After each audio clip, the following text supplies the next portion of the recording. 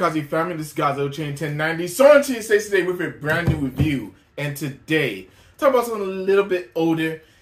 Today we're going to be talking about the Godzilla 2, the X Plus 30cm Godzilla 2000, the Rick edition, the poster edition. So, I have a lot of mixed feelings for Godzilla 2000. Is it my top 10 of all Godzilla movies? No. This is my top 10 of Godzilla designs. Maybe top 10, but not top 5. So, the reason why this is special to me is because Godzilla 2000 was the very first Godzilla film I saw in theaters growing up. So it was, I forgot the exact date I saw it in theaters, but I know it was in 2000, obviously. 2000, obviously. Yes, I'm showing my age, whatever. And I was a little wee lad. After seeing the debacle of the 1998 Godzilla film, I was hungry for more Godzilla goodness. And then I think it was X-Men that I watched when I saw the trailer for this. So as soon as I saw the trailer, I had to go see it. I was like, "Yep, nope, let's go. I'm going to see Godzilla in theaters." Mind you, I was only 9, 10 years old at the time, so I really had to hope that my parents would want to take me to go see Godzilla 2000 in theaters. And lo and behold, they did. Me and my whole family went. And when I first saw Godzilla 2000 come on screen, I was blown away. I loved the design. I loved the movie. Now that I'm older, I know the movie does have its flaws. It's not perfect, especially the dub version. My Jesus, the dialogue in that movie.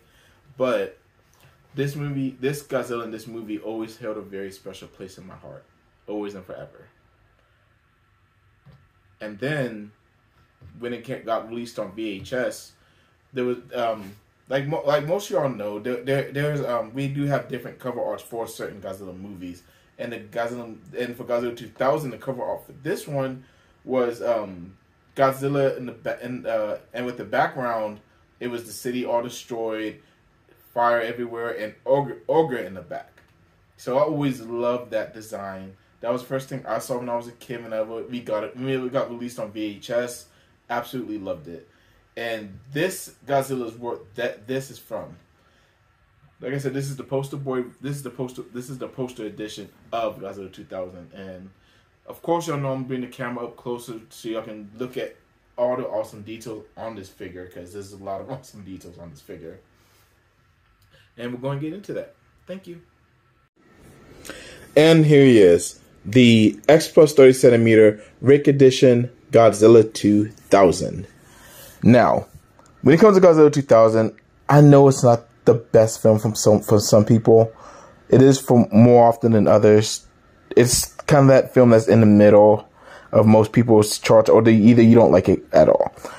And same with this design of Godzilla. Personally, I absolutely love this design of Godzilla. This Godzilla design is the first one I saw in theaters, like I mentioned earlier. So this design of Godzilla holds a very special place in my heart. It always has. I can't help it. And the paint app on this Godzilla particularly is stunning.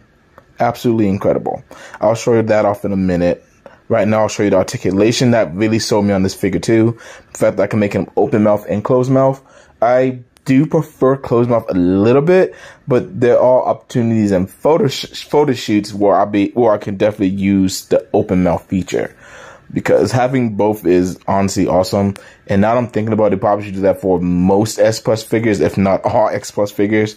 We should be able to at least have that articulation in the mouth, since X Plus is generally no articulation for the most part.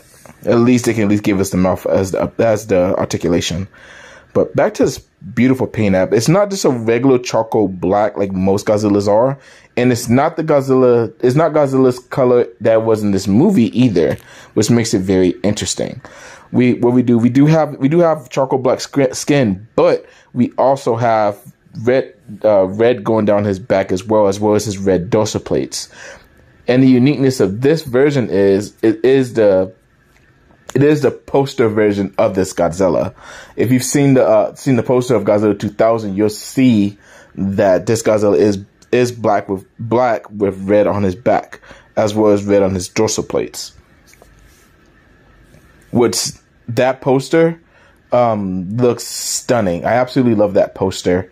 Like I showed y'all earlier with the DVD cover, that DVD cover is really beautiful. I really fell in love with that artwork when I first saw it on DVD. Or actually, no, I'm sorry. For me, it would have been VHS, but the DVD I have is the same poster art, so I'm absolutely in love with it, honestly. And on this figure, it just makes this figure pop even more than it already does.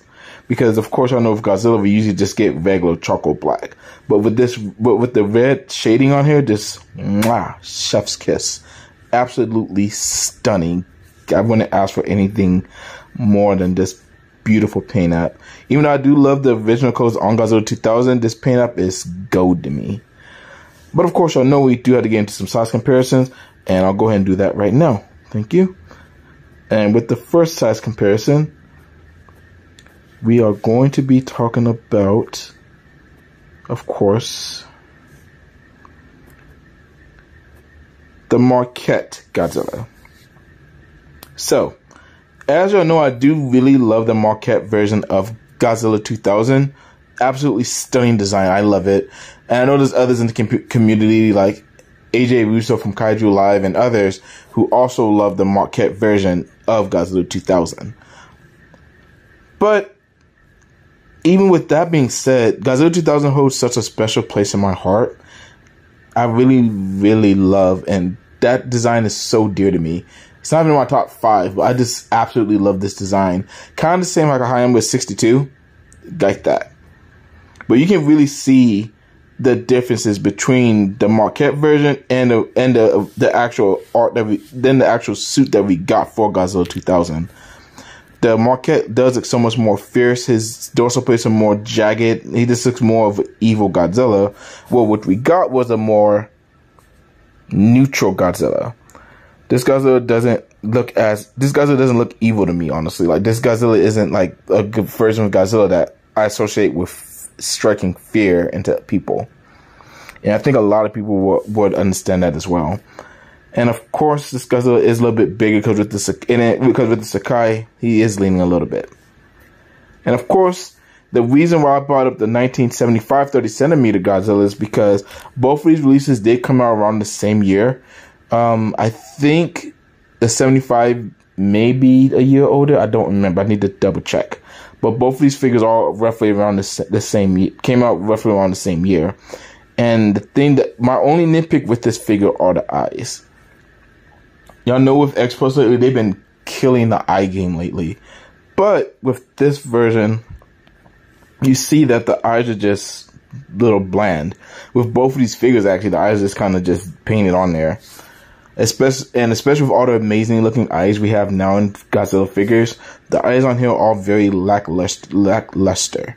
But from when I did watch Godzilla 2000, I get it, because his eyes aren't anything, I guess, special.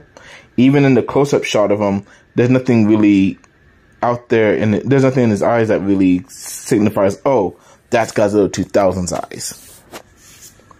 But as you see, both of these figures are both pretty big. You saw that the 2000 was bigger than the Marquette, and you also see that he's actually about the same size as Gamera from 1999. And of course, the reason why I bought this out is because both of these films came out the exact same year.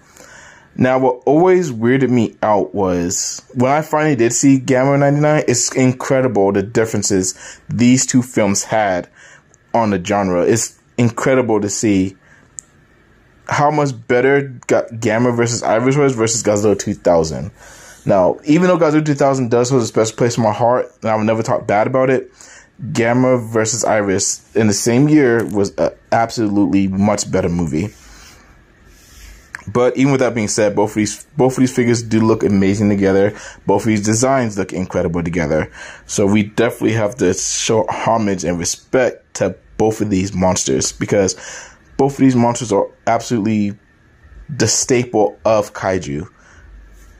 And of course, I had to bring up the 62 Godzilla. And the reason why I did that was because Godzilla 2000 is based off the 62. if you really look at it with the arrangement of the dorsal plates, you can really tell that they did take some liberties from the 62 suit to put into Godzilla 2000. You can tell just by looking at it that they both look very similar.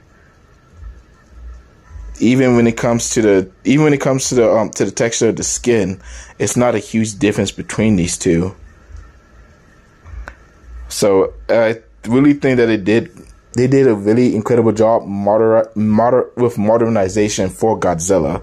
When I first saw this design, I was absolutely blown away. I thought it was incredible. And I still really like this design of Godzilla, especially after we got in 1998. The fact that we got this Godzilla after that was just awesome. I was a kid. I was so excited watching this in theaters for the first time when this Godzilla came on screen. It was absolutely awesome. And we're back. And that's my view on the X Plus 30 centimeter Godzilla 1999 / Godzilla 2000, the poster edition. So, in case you haven't seen this cover art, I did want to go ahead and show you what it looked like. So this is the cover art for Godzilla 2000. This miraculous cover art. Yes, it got transferred to DVD, thank God, because like I said, with this art here, I absolutely love it. It's stunning. And, I mean, look at it. Experts did such a great job with the paint app, really showing this being the poster version. I absolutely love it. And there is one thing that I didn't show y'all in the review, and that was the light up effect, because this is a light up figure. Unfortunately, the bulbs and the light up died. So for photo shoots and stuff like that, I'm gonna try something a little bit different to try and get the translucent dorsal plates to light up. But as far as the light up effect and it working, it doesn't work, sadly. I think the only one that it worked on was on this one when I tried it, and I was disappointed, but it's okay. Because at the end of the day, y'all know how I feel about light ups. I really just got this Godzilla because of the incredible paint app. The paint app looks stunning. This Godzilla looks stunning to me. I absolutely love it. Honestly, this may be one of my favorite pieces of this year. And I did get a lot of incredible pieces this year, but this has to be somewhere on that list. Alright guys, that's all I got for this video. Of course, at the time of this recording, we had already had a discussion about the Millennial Retrospective, talking about all the Millennial films in the Godzilla era. So I know that's gonna be a great show. So if I haven't seen that on Monsters of Attitude, go ahead and go back there to go watch that. And this is gonna be my last video of the year, actually. Of course it's a holiday, so I still have to do all my duties, all my daddy duties, making sure that I'm able to I have time to spend time with my son and my family during the holidays. So this will be my last review of the year. But it won't be the last time you see me. Of course, on Bearded Kaiju Review, Eric Stope, he's going to be having a show on December 31st, so y'all see me then on that show, as well as the pre-show for the Figure of the Year discussion. I cannot wait to talk about the Figure of the Year this year. We have so many cool categories, so many awesome contenders, so many contenders that could actually win this year.